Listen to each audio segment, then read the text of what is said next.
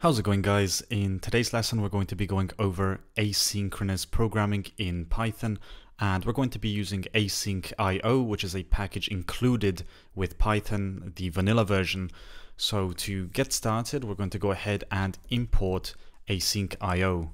And in the first example, we're going to try to simulate an API request so we can see how this can actually be used in a real world project. So actually, I want to go ahead and create the API first. So here we're going to go ahead and create a package called API, and we need to go ahead and also import AsyncIO here because we're going to be using one of its basic features. Now, the first thing you need to note is that every time you create an asynchronous function, it's going to start with the keyword async, followed by your function name, which in this example is just going to be called fetch data.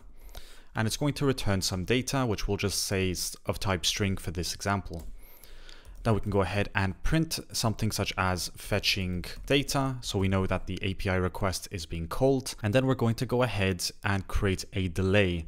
So inside here, we're going to go ahead and call await, and await is a way of forcing the program to wait for the current function to finish. Because in asynchronous programming, if you have a bunch of async functions and you call them all at the same time, they're going to all work at the same time. But one very important feature in asynchronous programming is being able to wait for a certain line of code and forcing the program to wait for that to complete before moving on in that asynchronous function.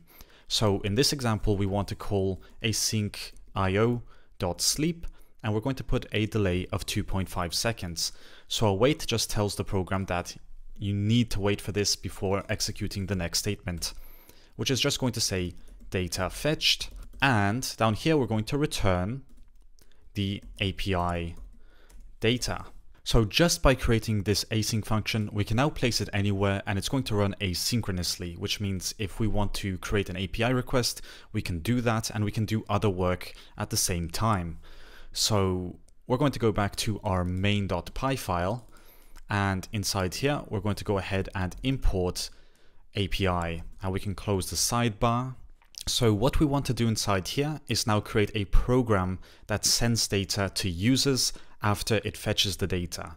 So to do this, we're going to go ahead and create an async function, which is going to be called sendData. And it's going to take a toUser, which will be of type string in this example. And here we'll type in print formatted string sending data to, and we insert the name inside there. Then we're going to call await again and async.io sleep, and we want to give it a 2-second delay. Now we can go ahead and print that the data was sent to the person that we sent it to. So that's a very simple send data function, which of course you would replace with your own network request. Now we're going to make sure that this all runs asynchronously. So we're going to call async def main, which is going to be our main program. And inside here, the first thing we want to do is call our data, which is going to be an await of API.fetchData. So it's important that we await this because this is the data we want to get back, and we don't want to progress with the program until we've received this data.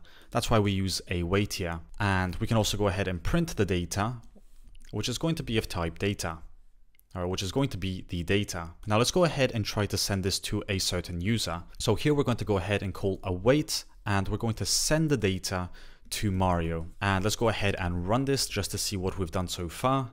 So inside here, to run an asynchronous program, you need to call asyncIO.run and insert your master program, which for us is just going to be main. So just like that, we can go ahead and click on run, and it's going to fetch the data. And as soon as it fetches the data, it's going to display the data. It's going to try to send the data to Mario, and it's going to send the data to Mario. So far everything was quite synchronous. It fetched the data, it assigned the data to the data value and sent it to Mario. Now, that's not really the asynchronous programming part.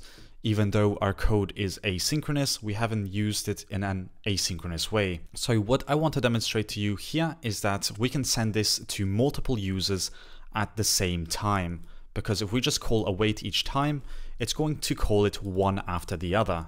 And that's not really what we want it to do. We want to send it to Luigi and Mario at the exact same time. So how would we accomplish this? And the easiest way to do this is to use the gather function in AsyncIO, which takes as many functions as you want to insert. So inside here, we're going to send data to Mario, for example, and we're also going to send data to Luigi. So we're going to use these two functions at the exact same time. And it might be easier for you to create a list of functions that are asynchronous if you want to do that, and then just pass the list inside here. But for this example, it's quite easy just to insert two functions. And as soon as we run the program, it's going to fetch the data, and then we're going to retrieve the data, and it's going to send to Mario and to Luigi at the exact same moment. Instead of sending it to Mario first and then to Luigi, we were able to send it to both of them at the exact same time. So that was the first example of using asynchronous programming. Now next, we're going to go ahead and create a function that creates 1,000 functions and runs them all asynchronously, just to show you one more time how we can create lots of functions that run asynchronously. So we're going to go here and delete all of that, and we're still going to keep the main over here. But what we're going to do as well is create a async function that is called kill time, and it's going to take a number. Now we're going to print that this is running, and we're going to insert the number here so we know which function it is, and we're going to go ahead and await asyncIO.sleep for, let's say, 1 second, and then we will print finished with the number. So that's the only function we're going to create, and it's quite simple. It just tells us that we're running that function and that we're done with that function. So we're going to run this 1,000 times at the same time, and we need to go ahead and create our async main function. And inside here, we're going to print that we've started the process. Then we're going to create a list of tasks, which will be an empty array. And then for I in range 1 to 1,000 plus 1, we're going to go ahead and say list of tasks dot append. And we want to append kill time plus the current iteration, so we can tell which one we're on currently.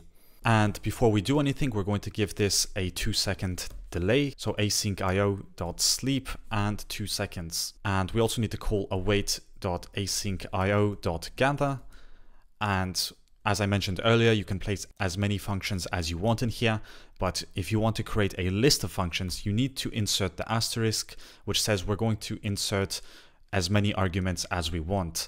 So here we're going to go ahead and insert the list of tasks.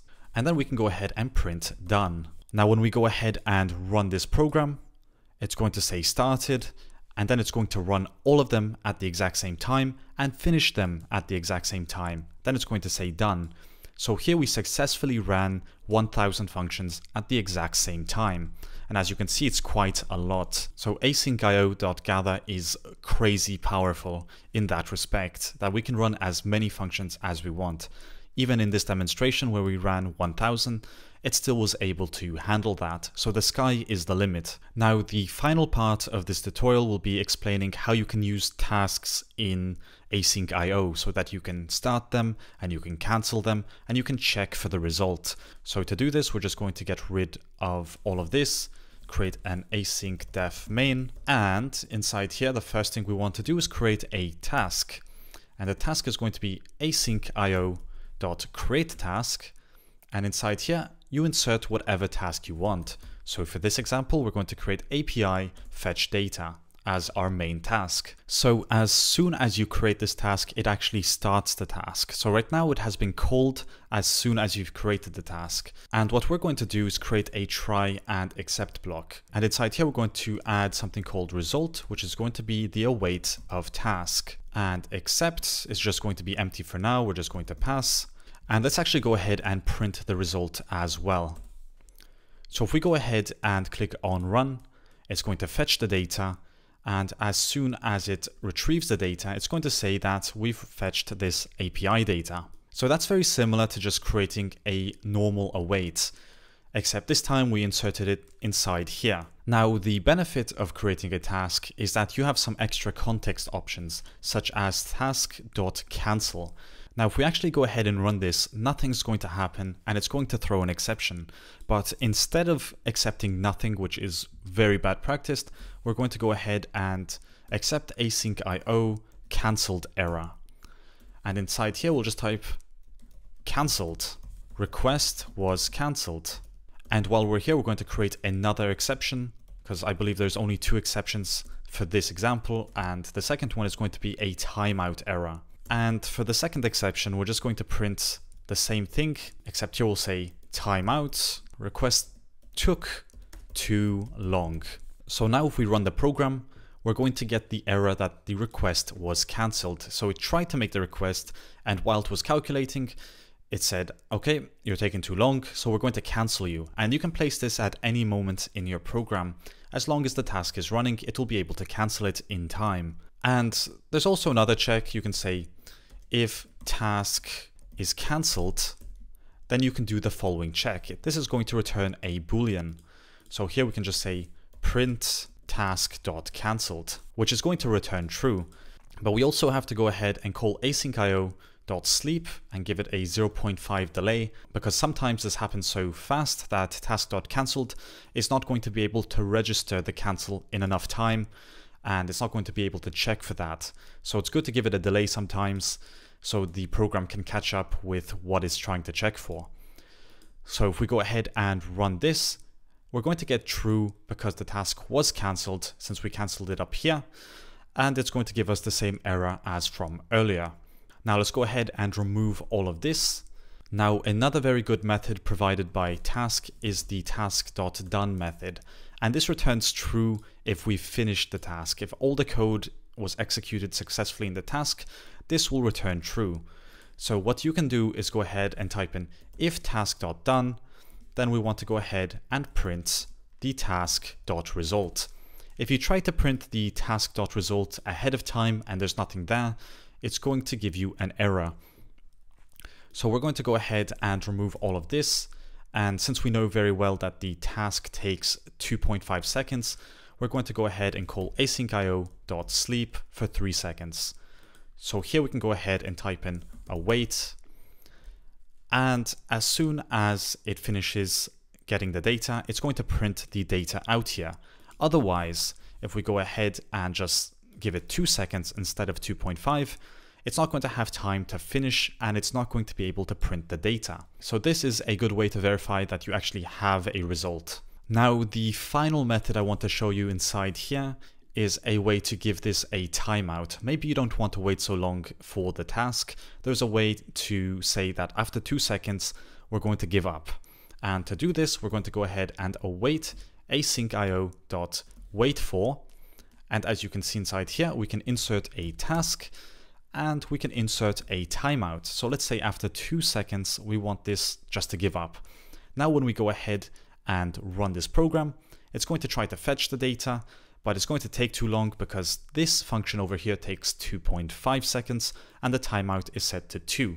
So if you're making an API request, you might set this to 10 seconds because you don't want the user to wait too long. It might mean they don't have internet. It might mean something else. So the timeout just gives you a way of handling requests that take far too long. And everything that takes far too long is going to be handled in this except block. But anyways, guys, that's actually all I wanted to cover in today's lesson. We covered how we can create some really cool asynchronous requests, and those were essentially the basics of how AsyncIO works. I'm going to leave a link to the documentation down below because it's really well written and easy to read. So in case you want to learn about some more particulars regarding this, definitely check out the documentation.